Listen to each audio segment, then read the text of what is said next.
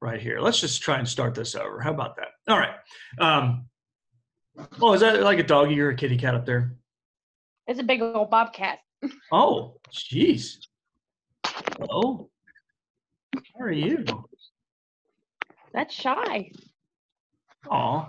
My little shell cat is over here on the chair. F. Cat Fitzgerald is her full name. So here's what's going on. All right. Point value that we have left. All right. If we can talk about that. All right. The point value that we have left includes our final paper, obviously, the final exam.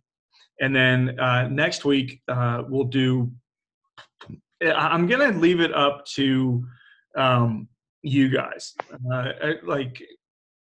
We'll do like a Soviet-style democracy here, okay, where I will present you with the choices, and you can vote all you want on the choices, but I'm going to present you with the options. So very, very Soviet in its democratic style. So what we can do is this. We can either next week, since we have quiz 4 left, but we lost basically a week and a half of class because of the change to remote online. Okay. So we're not going to be able to get all the material out that I wanted to get to, but it's not the point of just shoving material down your face. That's not the point of the course. All right. So here's what I'm going to leave up to you guys, that we'll get a little voting going on either I'll ask you individually on email and stuff. I don't want to make it public because I don't want to put that pressure on people and then have everybody boo at their Zoom screens at people that they don't like. So here's what we want to do. Here's what I was thinking. Either we have quiz number 4 next week, and then we'll have quiz 4, final paper, and then final exam. Or here's the other option you can vote on. I just smush the quiz 4 material and points into the final exam. And we just combine quiz 4 and the final exam. And then you're not taking quiz 4 and the final exam. You're just going to take the final exam with quiz 4 material in there. And the point value will remain the same. So you'll just, the rest of this class, you'll just have final exam and final paper. What are you guys thinking? All right, so think about that. I saw some eyes light up on that, like, ooh, okay. So that could be something. Let's think about that for this week. Okay, and then maybe we can come back in here when we get back in here on Thursday and see where our votes lie on that. Okay, whether you guys are yay or nay on kind of not canceling quiz 4, but just kind of combining quiz 4 and the final. Cool? I got a question. Yeah. Yes, Emily, go ahead. If we combine quiz 4 and the final, what would be our time limit be?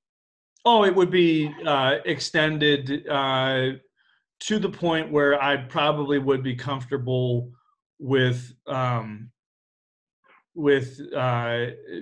going even over and above what would be the normal exam 2-hour time limit. I would be more than comfortable with that. The normal exam time limit is 2 hours.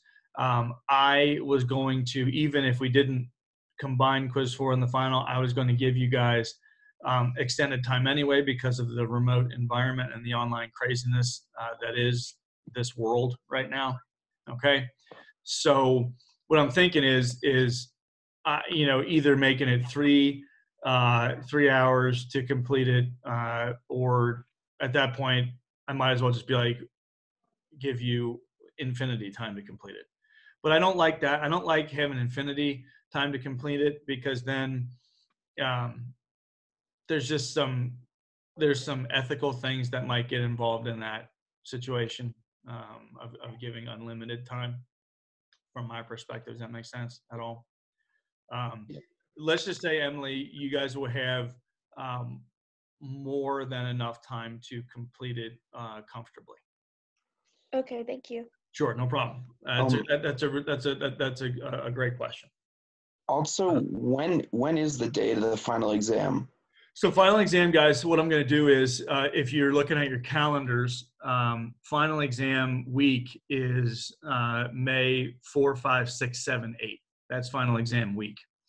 What I would do is I would make the final exam available to you starting that Monday to be worked on anytime during that week, to turn in anytime between May 4th and May 8th. Okay.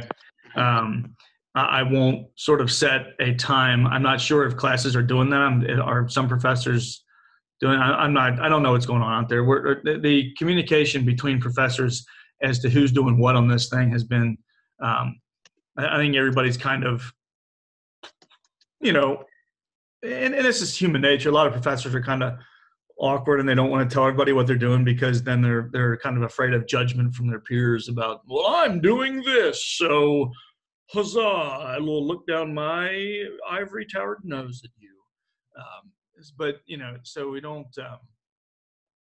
we aren't talking very much about how our individual classes are going. But back to your point, you'll have the entire week to work on it. All right. I think that's about as fair as I can get on that.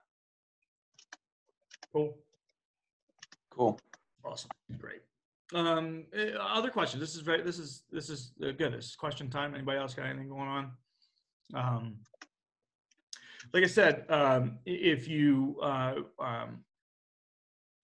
want to send me draft final paper, or you can set up individual talk times with me. A few people have already emailed me and said, hey, can we have like a little individual 5-10 minute session talking about my paper? Perfectly acceptable too. Okay. If you got any questions, having trouble kind of paring stuff down, having trouble maybe getting out exactly what you want, those types of things. Cool. All right. So don't hesitate to ask me about that at all. Good. Everybody cool on that for the most part? Yes. Great. What would you say is the latest we can give you a draft? I think with the final paper being due the latest by the 8th, if you wanted to send me a draft early on in exam week, if that I would be cool with that. That would be probably the latest I would accept a draft, because I have other classes that I'm going to have to be getting stuff out for at that time. Does that make sense, Kenzie?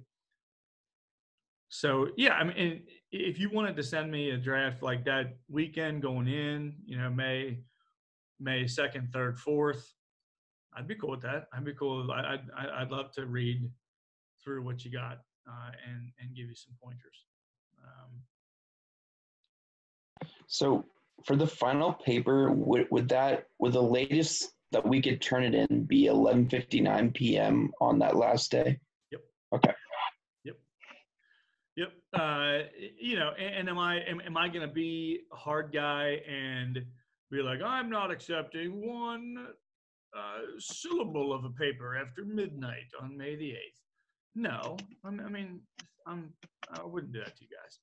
But it's got to be pretty darn near close to being done in that May 8th area. Does that make sense? And then if you needed to send me an email and be like, dude, I'm dying here.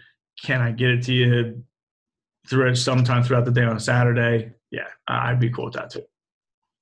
All right. It's just that I'm going to have a bleep ton of assessment to do that Saturday and Sunday in order to generate grades by the due date on Monday. Okay. That's just from my perspective.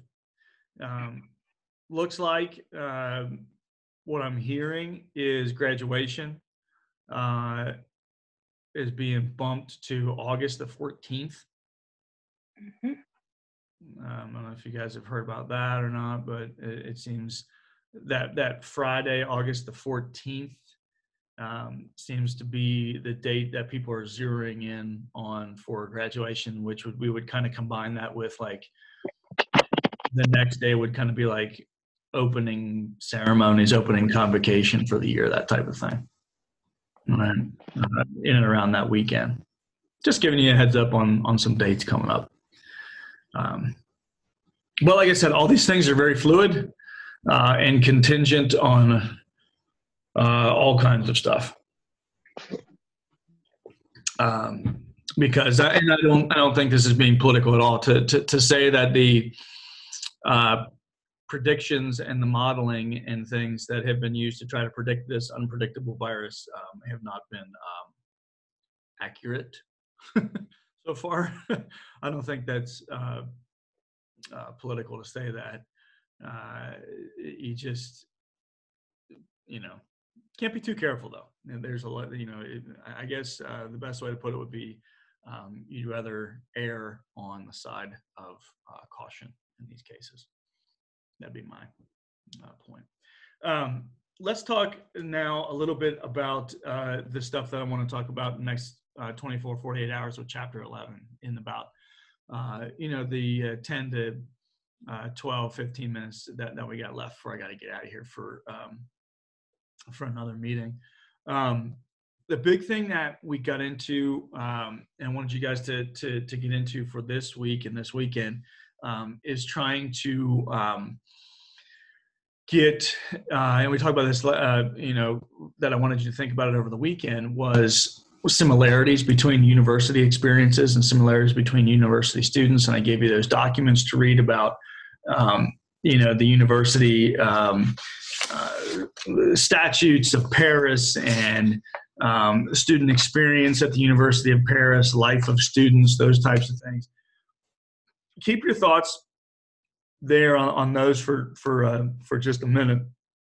But I do want to see if I can't share my screen just for a second. And let me know if the audio changes. One of the things that I've been seeing is when I share my screen, sometimes the audio goes haywire, okay? So I can see a couple of you when I do a share screen, okay? So keep that in mind, like give me like, if you can't see anything or hear anything, like when I'm sharing my screen, just give me like a thumbs down and I won't take it personally, okay? I won't feel like you're booing the material. But I do want to talk about the rise of the university. Okay, that's kind of where we're getting into right now. If you guys can see this this screen at all, the rise of the university. Big thing that we want to talk about this week would be this situation. Okay, and the big question is, it starts to change with the university where knowledge is seen to originate. Okay, for most of the Middle Ages, there had been this Augustinian belief that knowledge came essentially from the divine, and you had to try and just eke out little bits of divine knowledge that would trickle down to sinful humanity. However, after the Crusades and the rediscovery of lots of these ancient texts, this guy named Aristotle makes a reappearance. And the process by which truth and knowledge is acquired begins to change. Okay? The word is called empiricism, okay, or empirical data. And what that means is that, guys, this is kind of everybody thinks that the scientific revolution is where everybody begins to rediscover science. And that's just simply not true.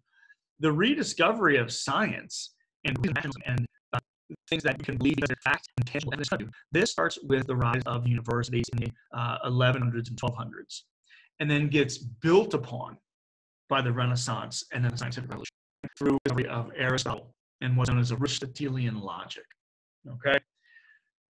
the big thing I want to make sure I get to this, and I'm going to grade these notes on a video like I've done over the last couple of weeks, so we can get more into this. But the big thing I wanted to get out today that we can talk about is the belief that you can derive knowledge by experimentation, by performing knowledge experiments, by observation. Okay, by observation and then accumulation of fact. That's Aristotle. Okay, instead of we talk about that, instead of trying to derive it from the divine, you build it from earth up, and then the building of knowledge through little accumulations of data and accumulation of data then reveals the divine. Does that make sense? Okay, that's Aristotelian philosophy. Is you build and you build and you build and you build little pieces of knowledge here and there, and then by the end of it, you step back and you're like, "Oh, that's the divine picture." Instead of the opposite is sometimes called deductive reasoning, where you try to deduce things from the divine down to us. Okay, this is inductive. You build it up and then you say, "Aha! Look at what I built. That proves the divine." Okay, this is how people start putting things together, whether they try to prove God. Okay, they try to prove that God exists. Maybe you saw some of those in chapter 11. Okay, we're going to talk more about those things on Thursday and Tuesday of next week. And we're going to read what's known as the Quinquevia, which is the 5 proofs by St. Thomas Aquinas. I don't know if you've ever come across those, or maybe you've read through those maybe once or twice. They're really interesting stuff, where he kind of goes through 5 different ways. At the end of it, he's like, and thus God exists. It's just really interesting. Here's the thing, ladies and gents. The belief was that the monastic schools had become way too limited in scope. Okay, that people needed to broaden. Thus, the university system was invented. Page 339 is a big page here. You need a guild. Okay, and that's where I'll stop sharing for a second, just so I can show you guys what I mean by that. If you're looking for similarities to our modern world and to the medieval world, okay, I don't think you really need to look much further than that word right there, guilds. Okay, guilds are very much a part of our modern world, even though we don't call them guilds. Okay, today we call them by other words like unions or trades, those types of things. So, for instance, if you're thinking about, like my uncle belonged to the local 401, or 301, like pipe fitters union. Okay. And in order to become a pipe fitter, you would have to sort of work and apprentice yourself as a pipe fitter. And then you could become a member of that situation. And then the guild would decide, we're going to go work on this and that and the other. Okay. So it's a very, it's kind of like it does in many ways stifle kind of free economic movement, certainly. Okay. So for instance, the point I want to make for universities is you guys can't just get up in front of class, like John was trying to earlier today when my internet went out. All right. You can't just, you guys aren't ready to get up and teach a class. Okay. Because not that you're not as smart as I am. Many of you in here are probably way smarter than I, in terms of just if we took a test. The point is that I have matriculated my way through the guild. All right. I have earned pieces of paper thrice that tell me how smart I am. Okay. You guys don't have any of those pieces of paper yet. You're earning them. Okay. And it doesn't, like I said, doesn't mean you're not as smart as me. Okay. Or that you guys don't write just as well as I write or speak, but you can't do it because the guild doesn't recognize you yet. Okay. And that's the university. Okay. So one of the cool things that I want you guys, as we get into this and we start talking about the liberal arts and those types of things is, one of the interesting things that they would do in medieval universities and in universities up until very recently, all right, is you would accumulate knowledge throughout your stay at a university. And then in order to progress the next step, you would have to challenge the professor to, in essence, a debate or an academic duel. All right. And then questions would be kind of posited to both challenger and professor. And then a panel, a group would sit there and be like, yes, that apprentice has done well in challenging his master. And thus you would get promoted to the next level. Does that make sense? Okay. You guys don't do that anymore. That would be pretty cool if by the time you're seniors, you would be like, you would go up to me or McNutt or somebody and you'd be like, I challenge you to this. And then we would have to come out there and it would be like a dorky historical UFC fight and everybody would show up and, we would sling historical knowledge back at each other. That would be fun. I would like that. But the thing is guys, that keeps, not only does that make the student, that keeps the professors on their toes too. That makes sure that the professors are constantly learning. And so these situations became really, really productive areas of expertise and knowledge. And one of the things I wanted to share with you, like I said, in the last 5 minutes that we got here, I do want to share another aspect of the screen here. And this is very helpful. If you're looking in your book, there's an awesome map on page 342 that I'm going to bring up here on the screen as well. All right. There's an awesome map on page 342 that's showing you the explosion of medieval universities and where they all were. Okay. And one of the cool things is that as these universities, and your book lists the dates too, when they begin to spring up and where they are, all right, check out how many universities there are in what would be considered that Holy Roman Empire Germany region. All right, there's some in Spain. There's a few up here in England, Ireland, decent amount in France, but as we move further west or east, you get the main majority of universities are happening right in here, right in this Holy Roman Empire, Germany, Italy region. All right. So that's where this is, guys, is the origination. People ask, well, why did the Renaissance begin in Italy and these regions? Well, here, just take a look at it. The majority, the best and the brightest, the smartest minds of that time period are all kind of congregating in and around this region.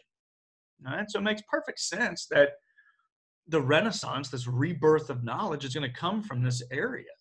Okay, so maybe somebody, when they ask you in the future, why Renaissance happens in Italy and these regions first, you can be like, well, for a couple hundred years, universities have been popping up there. That's obviously a great harbinger of inventions to come. One of the cool things that I also want you to, and the last thing I want to mention today before we take a break, is just as today you go to, and I'll come back and I want to share this last part of the notes here at the bottom here. All right. In 1300, there were 24. I'll go over this later in more depth when I do my video notes. In 1300, there were 24 universities. By 1500, there's 79. That's a lot. That's a big time growth. Okay. And to go from 24 to 79 official, and there were, oh my God, there were a bleep ton of unofficial universities. All right. Just as today, there's all kinds of University of Phoenixes and University of, Western East Central New Hampshire that you can get, online degrees from. And some of them are trusted more and some of them are trusted less. And some of them aren't accredited and those types of things. Guys, the same thing went on in the Middle Ages. You had official universities, you had unofficial places of learning. And hopefully you picked up how the church, and it talks about this on page 341. It's called this kind of in Latin, the Studium Generale, and the sort of general school. And the church, you can be for darn sure the church wants in on this, because the church sees, just as today, man, with universities, you see dollar signs, you see money, and the church is like, I'm getting in on this too. And the church sort of plops itself, as it always likes to do, right on top, and they're like, well, the Pope will decide which universities are the best universities. And so if you got that Studium Generale title from the Pope, you were like, oh yes, that university is a very, very, very prestigious university. Just as today, you guys, we're going through an accreditation process at Thomas More. We had the Southern Association of Colleges and Schools on campus earlier this semester before the bleep hit the fan, and they were sort of going through our classes, and they were interviewing us, and they were making sure that our university meets all the standards so that they can give it their rubber stamp and say, Thomas More students know their stuff, okay? And you can trust that their faculty is good. These things have gone on, guys, for centuries, okay? To develop specializations of practice. Just like to, where would you go today? Like where do the best lawyers go? If you're a lawyer and you're like, I went to this college. Like what are some of the fun ones you guys think about? Harvard. Yeah, that's the first one that comes to mind. Like one of the big things that convinced everybody that Obama was smart was because he wrote for the Harvard Law Review. Oh, well, he is brilliant. All right, because you should have certain colleges that give off this situation. In our current world, it's he or she went to the Ivy League. Well, the Ivy League. It's just those types of universities. Okay? In this era, in the Middle Ages, if you wanted to be in the ranks of theologians, like the best theologian universities, if you wanted to be a lawyer, get into the course of law in the Middle Ages, that's the place you could go. As you can see from the bottom there, was a place founded in 1088, the University of Bologna, right? Or more properly pronounced, Bologna. Okay, but I like to call it the University of Bologna because they taught lawyers, and lawyers are full of baloney.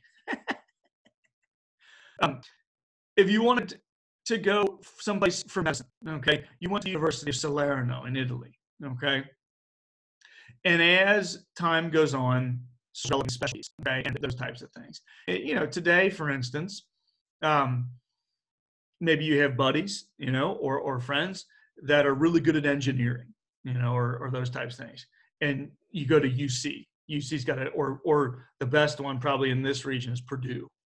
If you get into Purdue for engineering, you're like, oh, geez, okay. That person's on the fast track to success. Okay. Those types of things. And we also do it athletically. We develop these guilds athletically. In our modern world, like if you play football at Alabama, it's like, watch out. You're on the fast track to success. Softball, baseball, same thing. Like if you go to Oklahoma to play softball, you're like, you're pretty good. All right. And Thomas More is, probably the best. So, what I'm going to do is, like I said, I'll post this so you can look at this later to get some notes, some looking at this, some highlights, some announcements.